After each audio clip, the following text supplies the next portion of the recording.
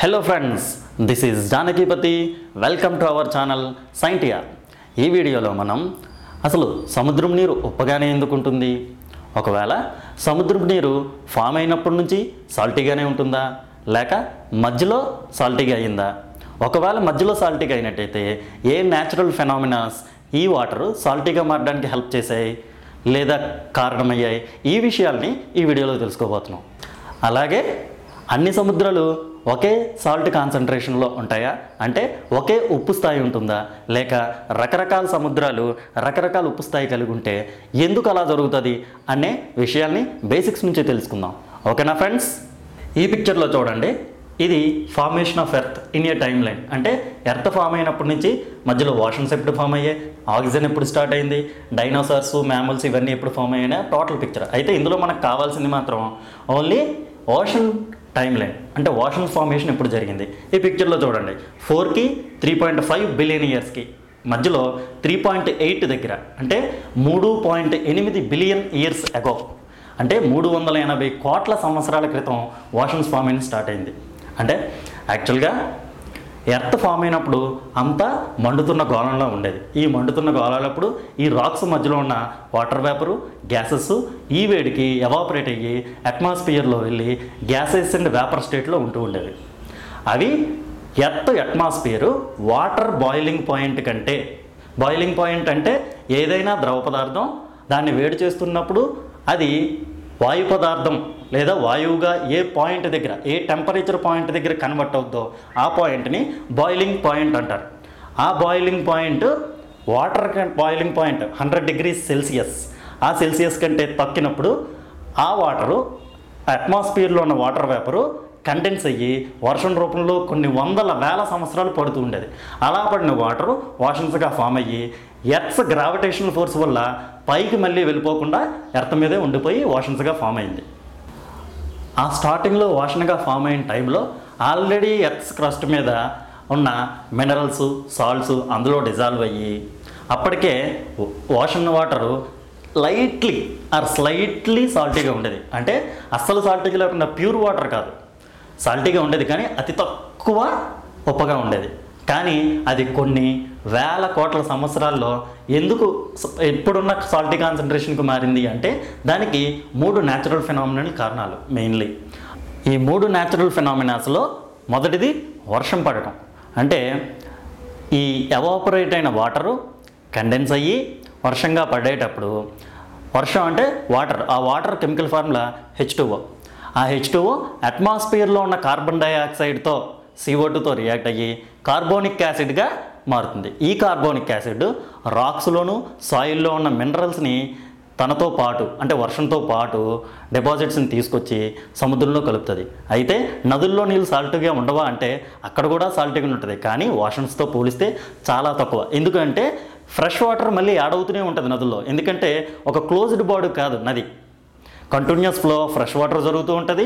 Mineral deposits దాంట్లో add అవుతూ ఉంటే అవి సాల్ట్ కాన్సన్ట్రేషన్ చాలా తక్కువ ఉండడం వల్ల అక్కడ మాత్రం సాల్టీగా ఉన్నట్టు మనకు అనిపించదు. కానీ సముద్రంలోకి వెళ్ళేసరికి అలాంటి నదుల నుంచి, అలాంటి కాలువల నుంచి వచ్చిన చాలా మినరల్ డిపాజిట్స్, మినరల్ సాల్ట్స్ అక్కడ అక్యుములేట్ అవుతాయి.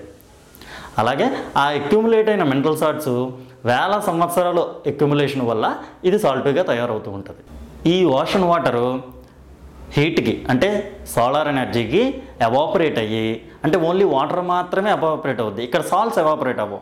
సో వాటర్ మాత్రమే ఎవాపరేట్ అయ్యి మళ్ళీ వాటర్ సైకిల్, అంటే వాటర్ వేపరు రెయిన్ మళ్ళీ డిపాజిట్స్ని తీసుకుంటూ సముద్రంలో కలుస్తాయి. ఈ సైకిల్ అలా వేల సంవత్సరాలు కంటిన్యూ అవుతుంటుంది. అయితే ఈ ప్రాసెస్లో వాటర్ మాత్రమే ఎవాపరేట్ అవుద్ది, కానీ లోపల ఉన్న మినరల్స్, సాల్ట్స్ అలాగే డిపాజిట్ అయిపోయి ఉంటాయి.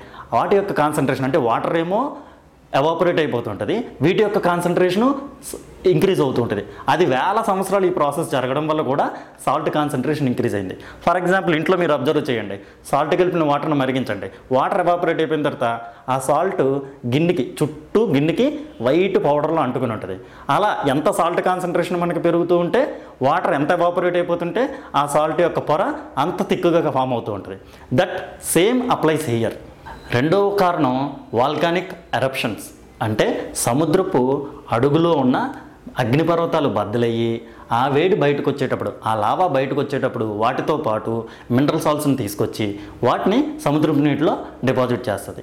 ఇలా కూడా కొన్ని వేల సంవత్సరాల నుంచి జరుగుతున్న అగ్నిపర్వతాల నుంచి వచ్చే లావా కలవటం వల్ల కూడా సాల్ట్ కాన్సన్ట్రేషన్ ఇంక్రీజ్ అవుతూ ఉంది. Third reason hydrothermal vents. అవేంటో పిక్చర్లో తర్వాత చూపిస్తాను. బట్ హైడ్రోథర్మల్ వెంట్స్ అంటే హైడ్రో అంటే వాటర్, థర్మల్ అంటే హీట్, వెంట్ అంటే తెలుగులో గుంటలు. సో ఇప్పుడు ఈ పిక్చర్లో చూడండి, మిడ్ ఓషానిక్ రేంజ్ అంటే ప్లేట్ 1 ప్లేట్ 2 రెండు చూస్తున్నారు. రెండు టెక్టోనిక్ ప్లేట్స్ అంటే రెండు దూరంగా వెళ్ళిపోతూ డైవర్జెంట్ టెక్టోనిక్ ప్లేట్స్ ఉన్న దగ్గర అతి దగ్గరలో అంటే ఈ సముద్ర పర్వతాలు మధ్యలో పర్వతాలు చాలా ఎత్తుగా ఉన్నాయి చూడండి. ఈ పర్వత ప్రాంతాల్లో సముద్రం అడుగు నుండే పర్వత ప్రాంతాల్లో రెండు టెక్టోనిక్ ప్లేట్స్ దూరంగా వెళ్తున్న ప్రాంతంలో మాగ్మా అంటే కిందన మండుతున్న మాగ్మా అనే పదార్థం అతి దగ్గరలో ఉంటుంది వాటర్కి. ఈ సీబెడ్ ఈ సీ ఫ్లోర్లో ఉన్న క్రాక్స్ నుంచి వాటర్ కిందకి వెళ్తున్నప్పుడు ఈ మాగ్మాకి మరిగి అవి ఐరన్ ఆక్సైడ్స్ ఇలాంటి మెటీరియల్స్గా కన్వర్ట్, అందులో వాటితో పాటు కలిసి వాటరు అవి మళ్ళీ పైకి ఈ హైడ్రోథర్మల్ వెంట్స్ ద్వారా బయటకు వస్తుంది, అంటే ఈ గుంటల ద్వారా బయటకు వస్తుంది. అలా బయటకు వచ్చింది సాల్ట్స్ని తీసుకొస్తూ మినరల్ సాల్ట్స్ని తీసుకొస్తూ సముద్రంలో కొన్ని వేల సంవత్సరాల నుంచి కలుపుతూ ఉండడం వల్ల కూడా ఈ వేల సంవత్సరాల్లో ఇది ఒక రీజన్ అయ్యింది సాల్టీ వాటర్గా కన్వర్ట్ అవ్వడానికి. ఆ వాషన్ సాల్ట్స్ వెళ్ళి ఈ రాక్స్ లోపల డిపాజిట్ అయిపోయి కొన్ని వేల సంవత్సరాలు లేకపోతే కొన్ని వందల సంవత్సరాలు ఉన్న తర్వాత ఈ మాగ్మా ఇలాంటి పదార్థాలతో వేడెక్కిన తర్వాత బయటకు వచ్చేటప్పుడు ఇలాంటి హోల్స్ ద్వారా ఈ వెంట్ అంటే ఈ గుంటల ద్వారా బయటకు వస్తాయి. దీన్నే హైడ్రోథర్మల్ అంటే నీరు వేడెక్కడం ద్వారా బయటకు వస్తూ ఉండే గుంటలు. ఈ హైడ్రోథర్మల్ వెంట్స్ ద్వారా వచ్చేటప్పుడు ఇవి మినరల్ సాల్ట్స్ని ఎక్కువగా తీసుకొచ్చి డిపాజిట్ చేస్తాయి సముద్రంలో. అలా కూడా జరుగుతుంది. సో ఈ సముద్రం అంటే మన అండర్స్టాండింగ్ కోసం ఈజీ కోసం ఇండియన్ ఓషను పసిఫిక్ ఓషన్ అని నేమ్స్ పెట్టుకున్నాం, కానీ ఈ టోటల్ ఓషన్ అంతా ఒకటే, ఈ బిగ్ ఓషన్ అంతా. అయితే ఈ ఓషన్ మొత్తం అన్ని ప్రాంతాల్లోనూ ఒకే టైప్ ఆఫ్ సాల్ట్ కాన్సన్ట్రేషన్ ఉంటుందా, equal distribution of salt concentration ఉంటుందా అంటే కాదు. అది దేని మీద డిపెండ్ అవుతుంది అంటే ఆ ప్రాంతంలో పడే వర్షం, ఆ వాటర్ ఎంత ఎవాపరేట్ అవుతుంది అంటే అక్కడ ఎంత హీట్ ఉంది, అక్కడ ఎంత సోలార్ రేడియేషన్ పడుతుంది అన్నదాన్ని బట్టి ఎంత వాటర్ ఎవాపరేట్ అవుతుంది, మళ్ళీ అది ఎంత రెయిన్గా ప్రెసిపిటేట్ అయ్యి వచ్చి పడుతుంది అన్నదాన్ని బట్టి, రెండు నదులు ఎన్ని నదులు అందులో వచ్చి కలుస్తున్నాయి అనేదాన్ని బట్టి ఈ వాటర్లో సాల్టీ కాన్సన్ట్రేషన్ డిఫర్ అవుద్ది. ఎగ్జాంపుల్, ఒకవేళ ఎక్కువగా నదులు వచ్చే ప్రాంతంలో డిపాజిట్స్ కూడా ఎక్కువ వచ్చే ఛాన్స్ ఉంటుంది, అలాగే సాల్టీ కాన్సన్ట్రేషన్ ఇంక్రీజ్ అయ్యే ఛాన్స్ ఉంటుంది. అలాగే సముద్రపు ఒడ్డున అంటే నది వచ్చి సముద్రాన్ని కలిసే ప్రాంతంలో సాల్ట్ కాన్సన్ట్రేషన్ తక్కువగా ఉంటుంది, ఎందుకంటే ఫ్రెష్ వాటర్ లోపలికి చొచ్చుకొని వెళ్తూ ఉంటుంది. బట్ అలా లోపలికి కిలోమీటర్స్ లోపలికి సముద్రం లోపలికి వెళ్తున్న కొద్దీ ఆ సాల్ట్ కాన్సన్ట్రేషన్ ఎక్కువయ్యే ఛాన్స్ ఉంటుంది.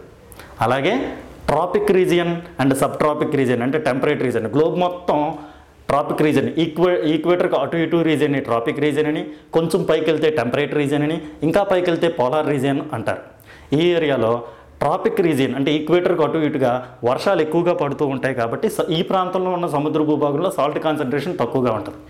సబ్ ట్రాపిక్ ఆర్ టెంపరేట్ రీజియన్కి వెళ్ళేసరికి అక్కడ మాత్రం కొంచెం సాల్ట్ కాన్సన్ట్రేషన్ ఎక్కువ ఉంటుంది.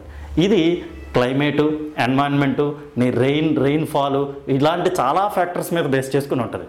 అలాగే వాటర్ బాడీ క్లోజ్డ్ అయ్యి ఉండి చాలా చిన్న వాటర్ బాడీ అయితే అంటే కొన్ని లేక్స్ ఉంటాయి, ఆ లేక్స్ అంటే సాల్ట్ లేక్ ఇన్ యుఎస్ ఇలాంటివన్నీ చాలా high concentration of salt concentration ఎందుకు ఇంక్రీజ్ అవుతుంది అంటే ఆ వాటర్ అక్కడ ఫ్లో ఉండదు. అంటే రివర్స్ అనుకోండి, అలా ఫ్లో అవుతూ సముద్రంలో కలుస్తాయి, కానీ లేక్స్కి ఎండ్ అవుట్లెట్ ఉండదు. సో అక్కడ ఏమవుతూ ఉంటుంది, వాటర్ ఎవాపరేట్ అవుతూ ఉంటుంది, సాల్ట్ యాడ్ అవుతూ ఉంటుంది, వాటర్ ఎవాపరేట్ అవుతుంటుంది, ఈ సాల్ట్ కాన్సన్ట్రేషన్ ఇంక్రీజ్ అవుతుంటుంది. అతి తక్కువ వాటర్ బాడీలో ఎక్కువ సాల్ట్ కాన్సన్ట్రేషన్ ఇంక్రీజ్ అవుతున్న కొద్దీ సాల్ట్ ఇంప్రూవ్ అవుతుంది. అందుకే ఈ సాల్ట్ లేకు, డెడ్ సీ వీటిల్లో సాల్ట్ కాన్సన్ట్రేషన్ ఎక్కువ ఉంటుంది.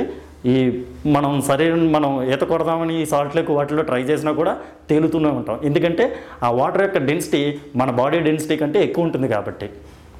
సో ఈ వీడియోలో మనం ఏం చెప్పుకున్నాము అంటే ఓషన్స్ ఫామ్ అయినప్పుడు అంటే 3.8 బిలియన్ ఇయర్స్ అగో చాలా లో level of salt concentration oceans majorly ఈ త్రీ న్యాచురల్ ఫినామినాస్ ద్వారా, ఒకటి రెయిన్, రెండు వాల్కానిక్ కరప్షన్స్, మూడు హైడ్రోథర్మల్ వెంట్స్, ఈ మూడిట్ల ద్వారా, అలాగే సముద్రం అడుగునున్న రాక్స్ నుంచి రిలీజ్ అయిన మినరల్స్ ద్వారా, ఇలాంటి రకరకాల కారణాల వల్ల సాల్ట్ కాన్సన్ట్రేషన్ ఎలా ఇంక్రీజ్ అయిందనేది తెలుసుకున్నాం.